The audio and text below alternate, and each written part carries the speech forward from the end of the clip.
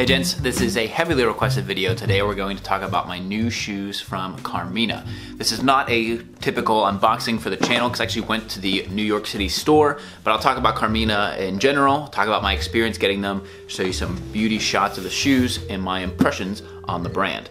And I do want to start off by saying that you guys sometimes say that I'm a bad influence, but I wouldn't even have gone into the Carmina store if it weren't for you guys. But that's what I love about this channel, is the back and forth between us. So thank you to everybody for liking, subscribing. I hit 50,000 subscribers not too long ago. I couldn't be more thankful that you guys care about what I have to say. So sincerely, thank you. Now let's talk about Carmina. There's a lot of interest in this brand. There seems to be kind of a cult following of them. There's a lot of good stuff on forums about them, so I'll try to bring together everything that I've learned over time. And Carmina was started in 1997, so it's a pretty new brand. It started by Jose Albaladejo and his wife Carmina in Mallorca, Spain. They started to make the finest handcrafted shoes in the world, and they started with a line of Goodyear welted men's shoes. In 1999, they came out with their women's Goodyear welted shoes. It's also out there on the web a lot that the Carmina and Mallorca companies are related. Well, they were started by the same family members, but they don't have any business ties to each other. And then every few years, they've been opening stores internationally, and they came to New York City in 2017. It's right near Grand Central Station, and when you go in, it like defines the luxury experience of being within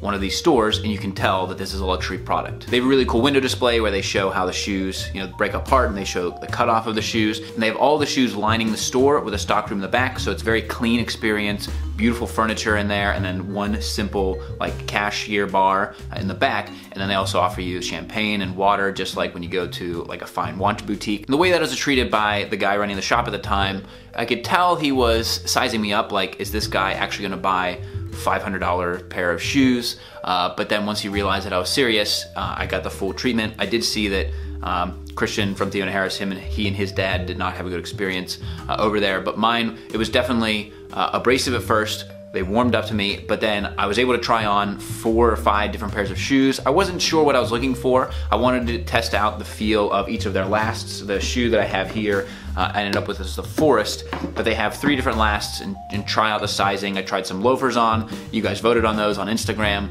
but I ended up in the Cordovan section because I don't have anything Cordovan in my current collection, and I was really curious because if you're gonna go with a fine material like that, you want somebody that knows what they're doing, which Carmina obviously does. And when I bought them, they shined the shoes for me right there. So they looked pretty good before I bought them, but then one of the store associates went ahead and like polished and shined them, and they looked absolutely gorgeous just coming out of the store. They have some absolutely beautiful shoes. They have fine leather weaves, they have their standard leather, they have Cordovan, they have exotic materials, and you can tell just by looking at these things in person, they are absolutely some of the finest shoes I've ever laid eyes on. I have gone and shopped Alden and Crockett and Jones, and these are right in that space, which you're looking at shoes that start at $450 for standard leather, and then their Cordovan collection starts at $750, and they have boots that go up into $950, and then the exotic. They also have a made to order program, and they will make it to more of your specifications. They'll still use their last, so if you're extra wide,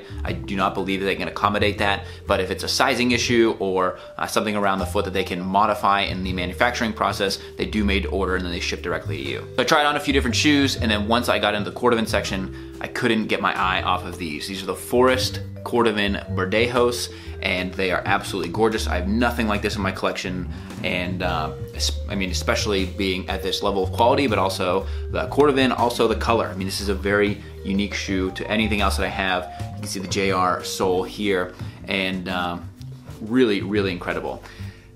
For sizing, I see a lot of information on sizing on the web. I ended up in a 10.5 here. This shoe fits me better than any shoe in my entire collection at a 10.5. That being said, my Allen Edmonds are a size 12. Most of the shoes that you see me wear on the channel are usually a European size 45 or a 12, and I had to go down pretty significantly in this, which coincidentally is also what I had to do in Meerman. So you can see just in the detailing of the shoe, absolutely beautiful, slight broguing on the cap toe, closed vamp up at the top, gorgeous leather sole. I've talked about how pretty some of the leather soles are that come from these companies, but this one is truly next level. Closed channel lacing on the Goodyear welt. They're heavier like you'd expect in a Goodyear welted shoe, kind of like my Thursday boot shoes, but you'd also expect that with the Shell Cordovan. I'll also link to an excellent guide on the Gentleman's Gazette where he talks about Shell Cordovan, what it is, why it's important, and why these shoes are gonna end up lasting me for a very long time, and why they were worth spending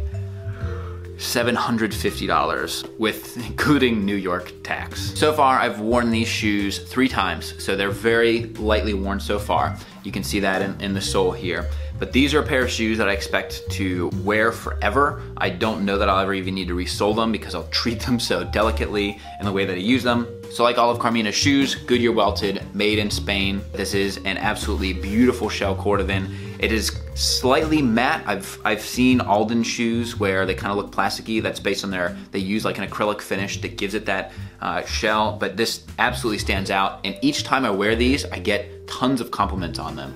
The first day I wore them, I actually bought them in this suit, wore them to articles of style, and they just stand out as a gorgeous shoe. And people can usually tell, people in the know can tell that they're Shell Cordovan, and it's absolutely beautiful. You know, most of my other videos, I say that I'll like put these through their paces and see how they wear over time, but this is a shoe that I will truly delicately wear and keep for a very long time. You know, you just saw the Kirby Allison shoe care kit I unboxed. That's part of like keeping a shoe like this to be very nice. And so I don't know how much reporting I can do on how they wear over time because I'm going to be keeping these things like a newborn baby as much as I can. As far as comfort goes, they definitely are extremely stiff. The soles are quite stiff, and the Shell Cordovan itself needs to kind of relax a little bit and form to my foot. That being said, it's a pretty comfortable footbed. I did end up walking a lot with these the very first time I wore them, and it wasn't too bad. And so the break-in period on these is probably gonna be similar to what people talk about with Meerman. The Meerman shoes so far have been pretty good. Not a lot of major complaints there, but this is a very different beast of a shoe because I could buy, what, 4 pairs of Meerman for 1 pair of these. But it's beautiful, look at it. So those are my Shell Cordovan Carmina shoes. I think if you're going to order online, definitely follow the size guide as best that you can. If you can go to their store, just go in and experience it. Talk to the guys in the shop. It's a beautiful place. I really hope that there aren't similar customer service issues like I had with my Meerman shoes. Because they do have a New York-based store, it shouldn't be any problem with returns and exchanges. And so I'd love to hear from you guys. Do you want to know more about this shoe? Do you want a follow-up video? Any questions down in the comments? Thank you for recommending them and asking me for them. I know you guys ask for like Crockett and Jones and Alden and some of these higher tier shoemakers, but this is definitely a whole new level for the channel. And if you like more stuff like this, I'll keep going into the space. I think I've covered the $200 to $400 section pretty well. And now this is a whole new level of shoe. But I'm gonna stop rambling.